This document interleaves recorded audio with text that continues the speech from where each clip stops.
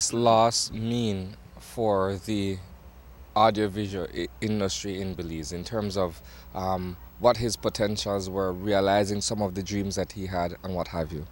Well, I think probably the greatest loss, I mean, not only his own talent as a filmmaker, but Matthew was very dedicated trainer. He spent a lot of time working with people that had absolutely no experience, and was quite generous about sharing what he knew and getting people excited, whether it was script writing, directing, camera, animation. I know he worked with with young people, in a couple of animation workshops, for instance. And I've seen some of the results. Some of those people have gone on to do some really, really good work. And it was someone like Matthew that just gave his time and talent and spent some time with them and showed them that if you have that creative potential, you can do it.